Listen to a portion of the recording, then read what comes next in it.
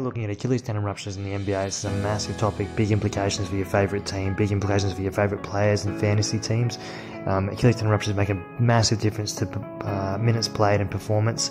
Now we're going to look at this in detail from this article, something called a systematic review, which bundled a whole lot of medical studies together and analysed the data, looking at the performance of NBA players after an Achilles tendon rupture. And the first area we're going to look at is rate of return to play, so how many NBA players make it back after having an Achilles tendon rupture and then needing surgery.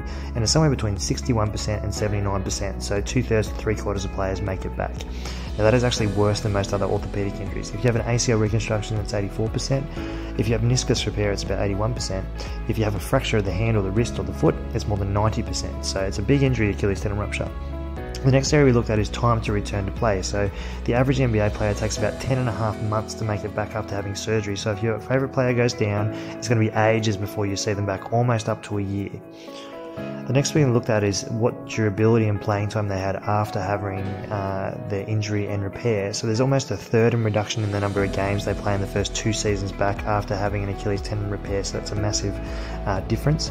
Preoperatively, they're averaging about 72 games a season, whereas that drops to 48.9 in the first season and then 49.7 in the second season. So that's a massive reduction in the number of output in terms of the number of games they're playing for the team.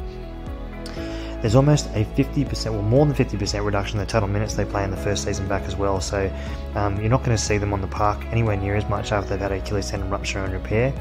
And then they actually start 21 less games in their first seasons back than what they did before sustaining the injury. So if you look at the total games as it started before they had the operations, about 49 versus 20 in the first year after the operation. So big difference.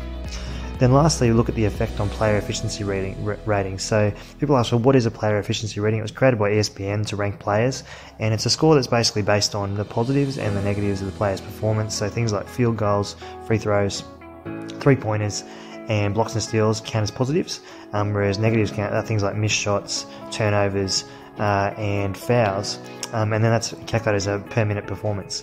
Now, for instance, Kobe Bryant, as an example, averaged about 22.9 as a PER per season. The average of the players in the players studied was about 16.1. So the ones in the medical study were above average players because the average in the league is about 15. So they were averaging 16 pre-surgery. Then post-surgery, if we look at the number, it was 12.3 in their first season. So they became below average players after having an Achilles tendon repair, right? This is a generalization. This is what was called the mean score, so the average score. And then 12.6 was the average score in their second season. So still in a below average player. So you can see in the first 2 years back, they're nowhere near as good as what they normally are. So look, if you enjoyed this talk, please take a look at our Achilles tendon rupture talk in more detail, or subscribe to our channel at the Foot and Ankle Orthopedic Surgeon. Thank you once again for listening. If you have any suggestions on videos you would like, please leave it in the comments section, and I'll see you next time.